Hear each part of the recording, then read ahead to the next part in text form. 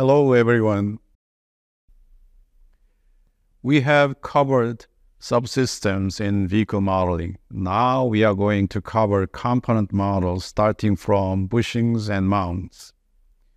Bushings and mounts are isolating vibration from external load. They also provide and distribute the compliances. Suspension links, arms, and chassis structures are connected by bushings. Bushings have a cylindrical shape. Radial rates are generally higher than the axial rate. Conical rates are also higher than the torsional rate. Some bushings have asymmetric rates for compression and tension so that the bushing direction should be carefully represented. Dramatic changes in bushing rate can be materialized by solid and void shape design. Elastomeric bushings have about 5 to 6 degree loss angle to represent damping.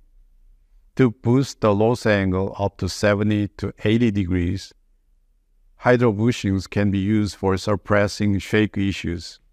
Of course, they are more expensive and have a durability concern for oil leakage.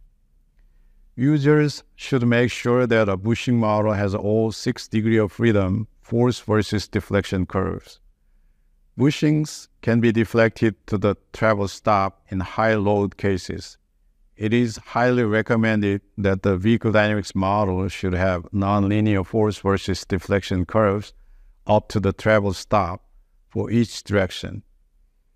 Vehicle structure are not rigid. Structure stiffness with a bushing rate make the equivalent stiffness as the bushing attachment lower than the actual bushing rate. This means that the good correlation of compliance analysis is achieved from a good representation of bushing force versus deflection curves and the structural compliance of the vehicle. This slide has an example of a bushing force versus deflection curve. Without bushing hardware, historical data would work until the bushing component become available.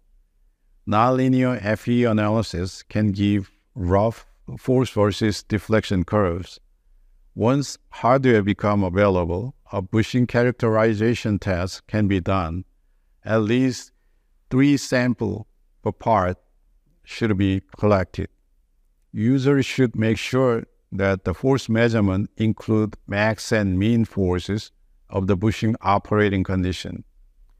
Curve extrapolation is discouraged. As shown in the plot, measured data come in with noise. The raw data cannot be used directly. It should go through curve fitting. This is the most time-consuming process in vehicle modeling. A vehicle model has at least 30 bushings, counting only one side, and each bushing has 6 force versus deflection curves.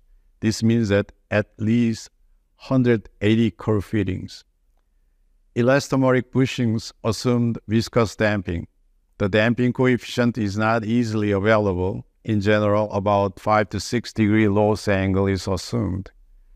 This corresponds to a damping coefficient of 0.1% bushing stiffness.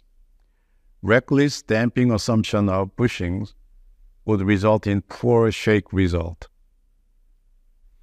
The hydro-bushing has higher loss angle than elastomeric bushing.